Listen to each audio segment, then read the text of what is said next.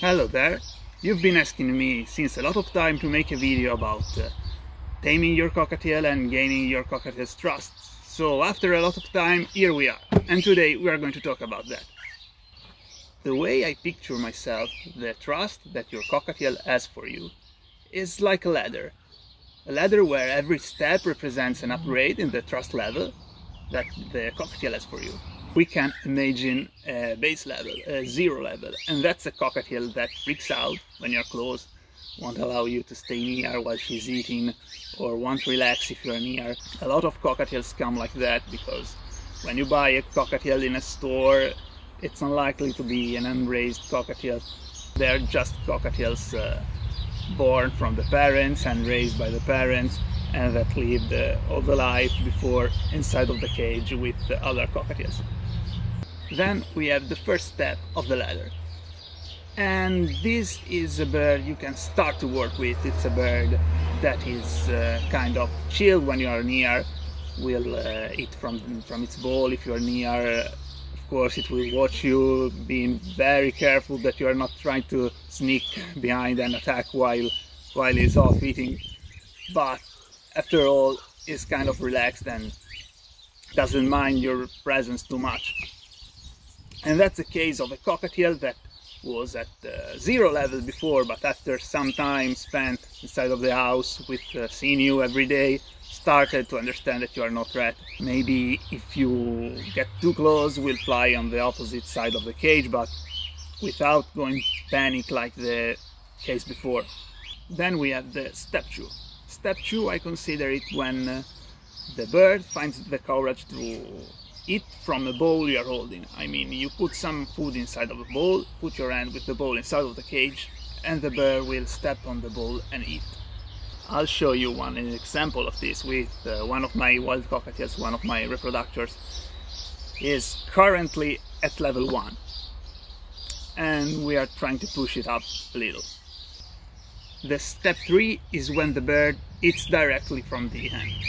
At first they will sit on a perch and get only with the beak eating from the hand, or they will hold into the cage without getting directly on the hand. Then they will really step on the hand and eat from the hand. I know they seem very similar, the step 2 and 3, but cockatiels are extremely fearful animals. I think they are the most fearful parrots of all, and for them it's a huge difference because hands are terrifying for them. For an untamed cockatiels, the hands are very scary because they're scared of the nails, they are scared of the fingers, and it takes a lot of time to, well, not a lot of time, you need to work a little to get rid of that fear. At least maybe you won't get rid of it completely, because even my hand-raised cockatiel, sometimes they are not scared and I can grab them and everything. Other times they are on a different mood, and if I get close with my hands will go away, but it's normal. Anyway, so I keep them separated for that reason. Maybe with other parrots it's easier, I don't know, but for cockatiels I suggest starting with the bowl and then with the hand without the bowl. Step 4. The bird can sit on your finger, on your hand, on your shoulder, and you can take it out of the cage, because when the bird sits on your finger without too much trouble, it's easy to take it out and then take it back in the cage using food or whatever, but at that point you can start enjoying your bird actually. But still you can't touch the bird, you can't go directly with your hand to the bird, you can't grab the bird, you can't screech. It's basically the bird getting to you, coming to you. If you invite, just gently, but touching directly is still very diffident and usually will fly away if you try to do so. At level 5 the bird will sit very relaxed on your shoulder or on your hand, will ask for screeches like this, will practice grooming, play with your hair or with your hair lobes, with your clothes.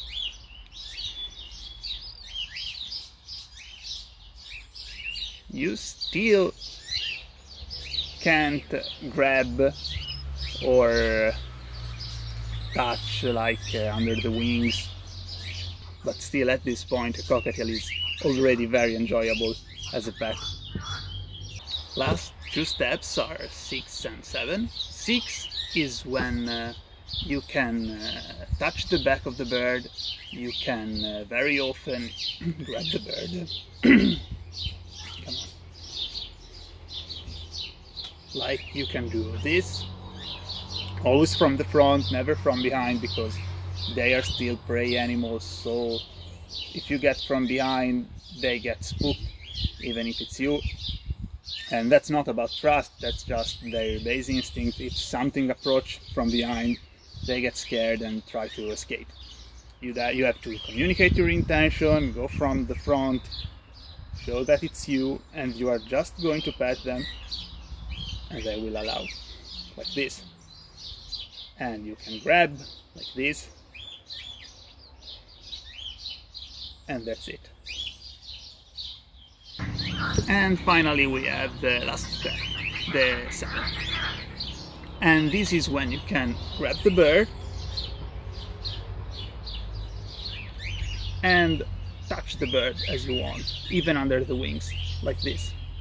This may seem pointless, and probably it is for a lot of people, but if you want to train the bird with the shaping, like I did in the eagle training video, I don't know if you didn't see it, I suggest you to go and check it.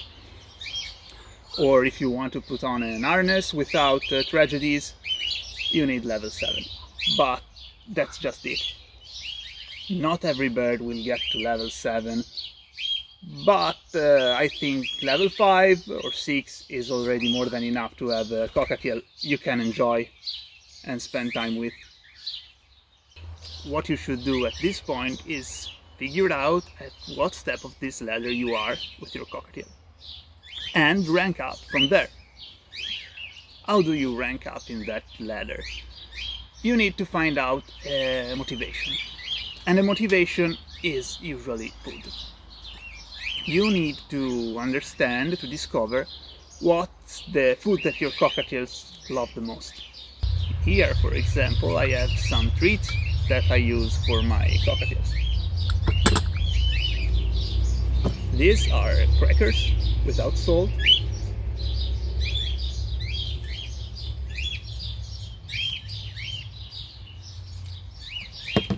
or seeds, because my cockatiels are on pellets. So as cockatiels are very into seeds, I think that turning the cockatiel into pellets and then using seeds as a reward works very well. But you can also use just different rewards if you want, like crackers or pumpkin seeds without salt or walnuts. They all work pretty well. And there are many other, of course. I just found this 4 in my home today.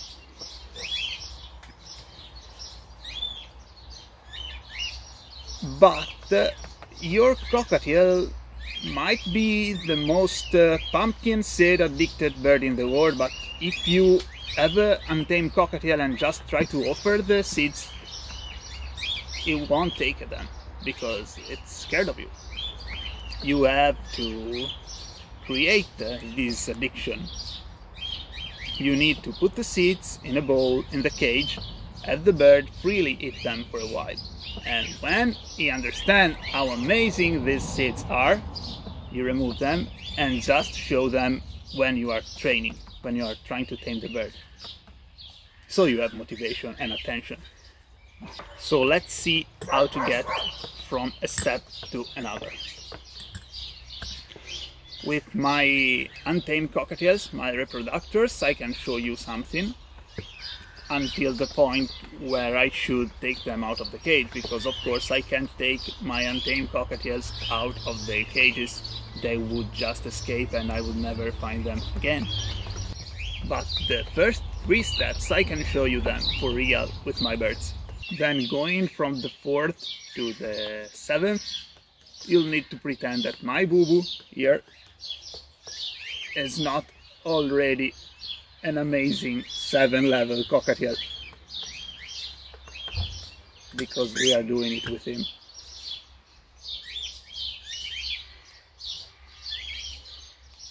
This one, she's a level 1. You see how close I can get without her being nervous or flying away.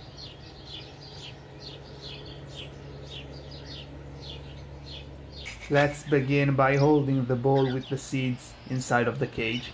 This white-faced silver male is also a level 1.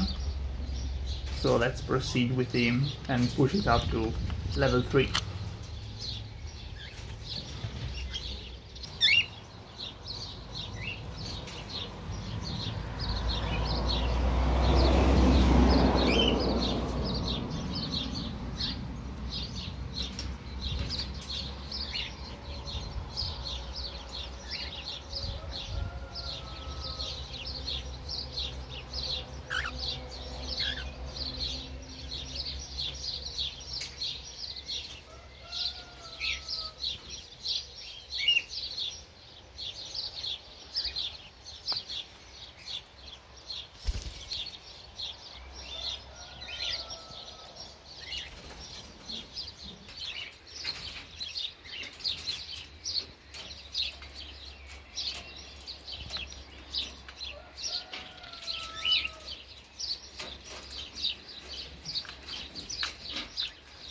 It was pretty easy, it didn't take too long, and he's eating very carefully from the bowl already.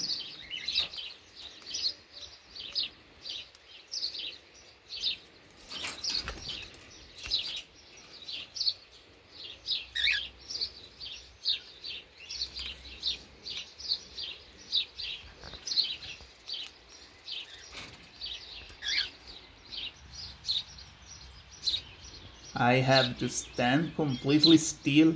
My hands has to be motionless because they are very scared of it right now. If I move my fingers, they go away immediately. It feels like fishing. You go out there with the food on your hand as a bait and just wait until they come close and take it. If you have a very stubborn cockatiel that doesn't want to know anything about you and your hands, you can just for the first steps, just a few times in the beginning, remove the feeders like an hour earlier before your training, so that when you go for it, the bird is a little hungry and will be more motivated to win its fear of your hand to come and eat. Of course, we are just talking about a very short period of time. You don't have to starve the birds just an hour before the training, and after the training you put back the feeders and let the birds have free access to them.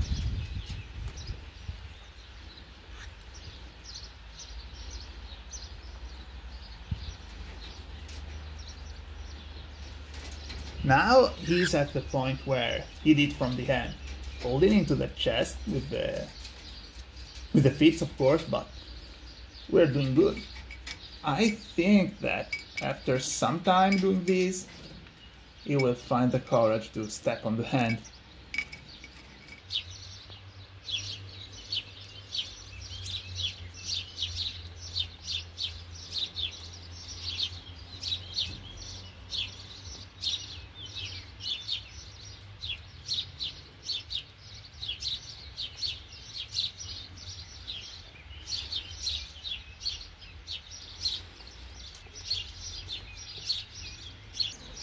And so we did it.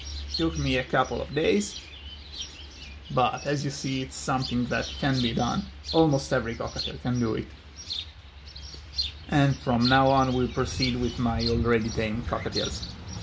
To go from level 3 to level 4, when the bird is eating from your hand and you want to make him able to sit on the hand or on the finger or on the shoulder, you just start, maybe you can hide the food like this. He will look for the food Then you do this and reward.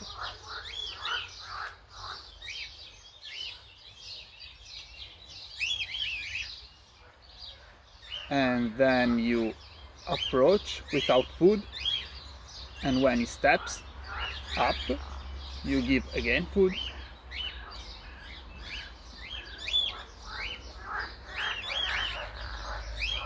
Then as he eats, you hide food and you put him on the shoulder and do like this. When you're at this point, you can start moving your fingers, closing the hand, and if the bird doesn't pay attention at it, doesn't get nervous, it means you are almost ready to go to the next step. If the bird is nervous, you just stop, wait until it relaxes again, and then you can do it again. To make the bird step up, you just go near the chest of the bird with the hand. You can touch the chest without pushing too much, and the bird will naturally step up. When you can put the cockatiel on your shoulder, you can start doing your things with the bird on the shoulder, so it gets used to you, to your movements, to your presence, and the trust will increase even more every time. So how do you get to the next level, 5 level? Well, when the bird starts to spend a lot of time on your shoulder, you'll notice it grooming, playing with your clothes, with your hair, with your lobes. And you can also try offering screeches. You show your intention to the bird,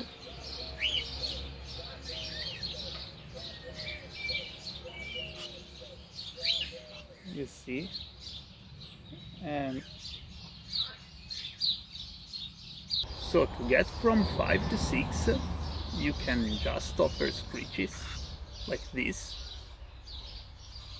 and then move to the back. Sometimes you screech, you go to the back, always from the front. Then sometimes you grab and you release immediately. If the bird shows any sign of distress, you release immediately. And once you can screech and pet and grab, you're almost done. What this?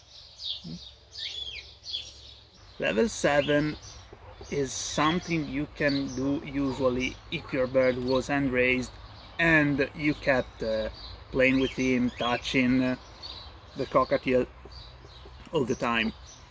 But it's not impossible that even an untamed cockatiel can do it, it's just very hard. Anyway, it's about keeping doing this.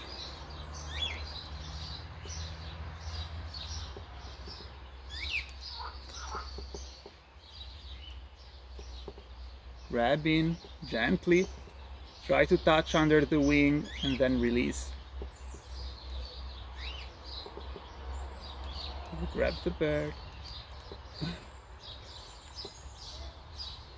You just have to keep touching the cockatiel and get it used to your hands as much as possible until you can put your fingers under the wing like this. Keep his attention.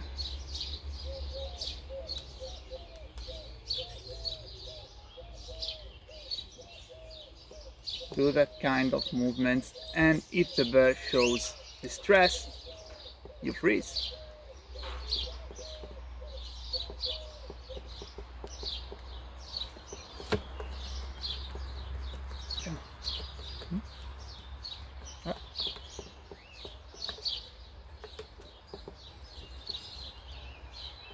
This. Always reward when the bird allows you to touch under the wing. You reward, so he understands it's nothing dangerous, but it's something that will bring a good tasty treat. And you just keep doing this. And when you can grab your cockatiel like this, it means it trusts you a lot. One very important thing to keep in mind is that you can do what you want as long as the bird is okay with it. Because if the bird learns that once you have him in your hands, you won't leave him go until you want to do it, he will start to hate your hands. I mean, I can grab my cockatiel like this because the bird knows that if he wants to go, I just release him immediately.